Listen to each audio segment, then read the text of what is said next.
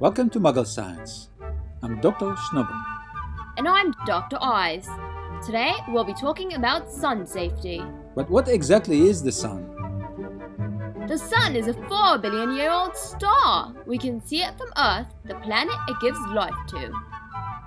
Wow, the sun is older than my grandma. Why does the sun glow so bright and stay so hot?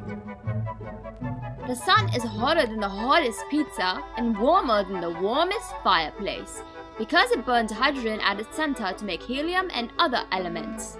This process releases lots of heat, light, and invisible UV radiation. Wow, it's amazing that the helium that makes balloons fly is also made by the sun. The sun is a magical thing. Not only does it make helium, its heat and energy makes trees bigger and greener.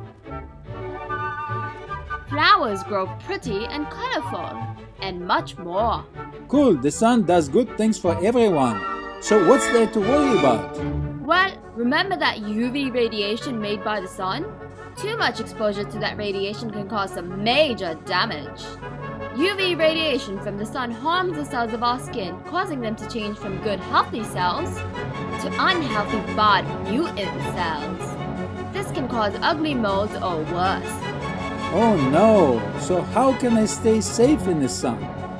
There's 3 simple things you can do whenever you go out in the sun. Cover yourself.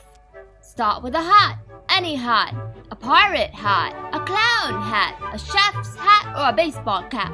Put on some shades and stay in the shade. Wear sunscreen.